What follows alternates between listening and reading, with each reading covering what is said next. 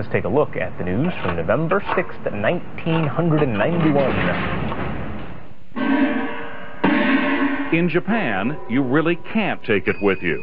Elaborate funeral services, traditionally held at home, cost up to $75,000. Burial plots can cost another $30,000 because there is so little land available.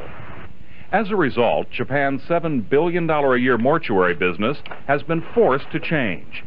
Since most Japanese are cremated, temporary pay lockers can now be rented for cremation urns at mausoleum high-rises. And funeral halls, virtually unknown a few years ago, are growing increasingly popular because they charge 1/10 the going rate for services held at home. But the latest trend in Japanese funerals can be found in this former bowling alley in Osaka. After a Buddhist service and the final chrysanthemums are placed in the coffin, theatrics replace tradition. Another high-tech funeral is underway. On a platform tilting heavenward, the coffin makes its way through a tunnel of light and dry ice smoke. Followed by family members, the laser farewell, as it's called, lasts only 3 minutes before the platform disappears into the clouds and a flash of light.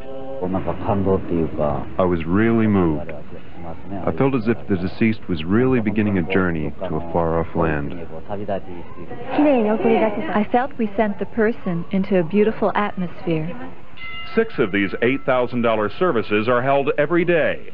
Demand is so great, President Shinichi Saito plans to open a chain of the parlors. Today's generation, who must eventually see their parents off, have been brought up in a high-tech society. That is why this type of service is accepted. Saito has reason to believe high-tech funerals will flourish. After all, he's had a lot of experience. His laser farewell is modeled after his earlier creation, high-tech laser weddings. Bill Redeker, ABC News, Tokyo.